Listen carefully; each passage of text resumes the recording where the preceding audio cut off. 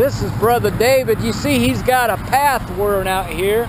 They said that he wore this path out himself. Now, I don't know. I know he doesn't want any glory for it. I know that he praises God just like we do. And yeah, praise God. This is Brother David, and he's out here to tell the good news that Jesus will save you. Yes, amen. Yes, and this is a sign Jesus will save you. And if the Bible says, call upon the name of the Lord and thou shalt be saved. All men without Christ will die and go to hell and burn forever and forever and ever. And that's the bad news. But the good news is today is Easter. Christ risen from the grave. If you ask him in your heart, he will save you. He saved me when I was 9 years old. I asked Christ in my heart. I know if I die now, I'll be going to heaven. And Jesus will save you no matter who you are, where you are, as long as you have breath.